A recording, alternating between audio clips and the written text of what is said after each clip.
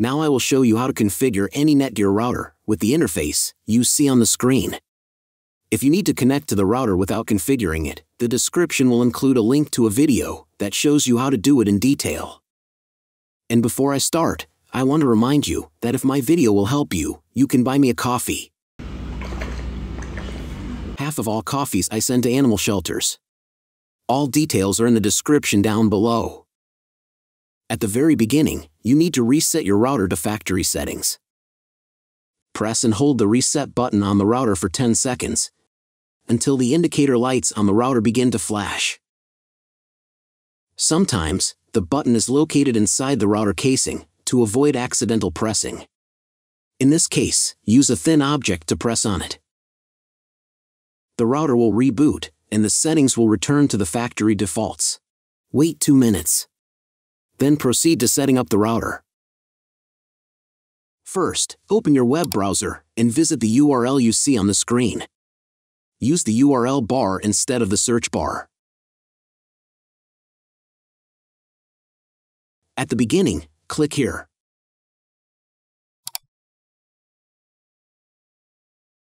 Then read NETGEAR terms and conditions and click I agree button.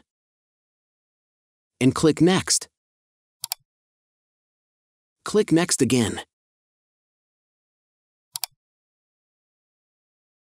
If the settings on your router don't look like mine, then your router has a different firmware. I made a video for each kind of firmware. You can find all the links to them in the description down below.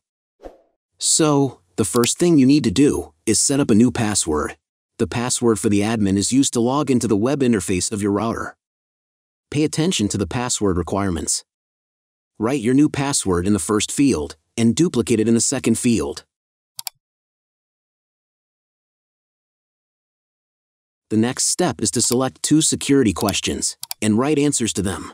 You will need them in case you need to reset the admin password in the future.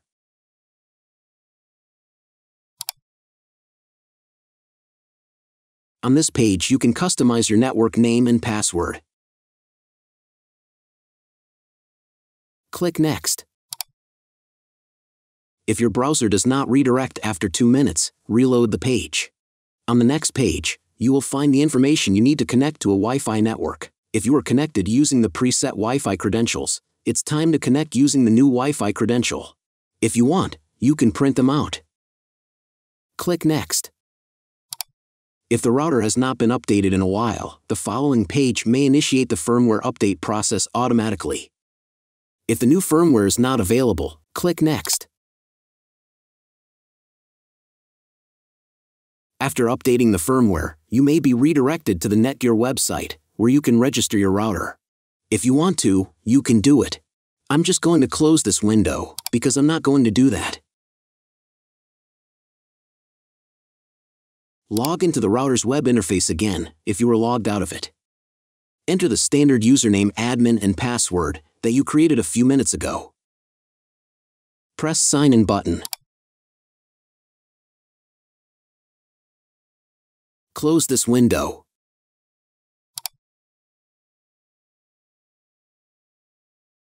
In the top right corner, you can change the language of the router's website interface.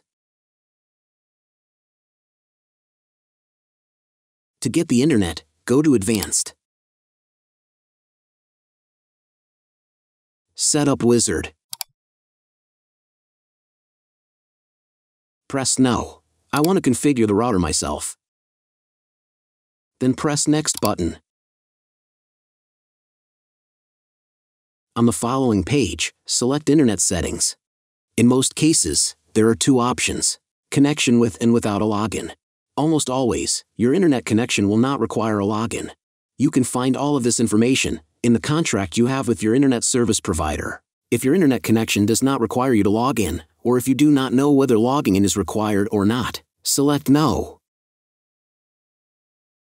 Leave account name and domain name unchanged. Then in Internet IP address section, choose Get Dynamically from ISP.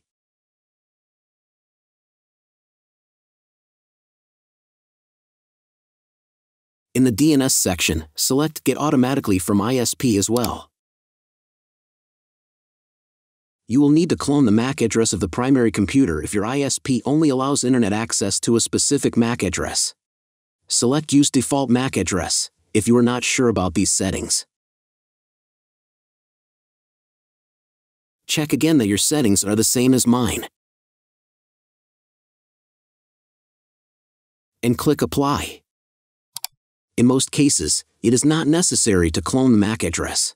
But if you can't get the internet connection after quick setup, later, in the video, I will show you how to clone MAC address.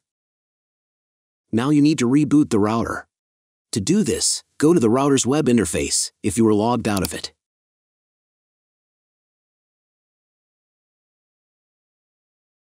Go to Advanced. Advanced Home. Click on the Reboot button and click Yes. After restarting, wait a few minutes and try Googling something. If it doesn't work, check all the cables. They must be connected properly. Then log into the router control panel again.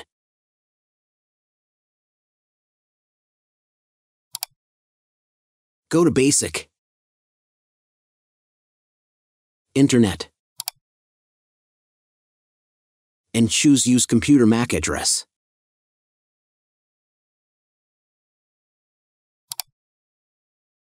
Click Apply button.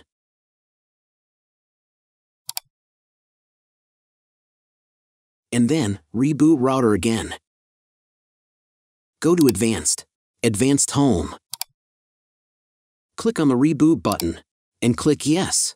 After restarting, wait a few minutes and try Googling something.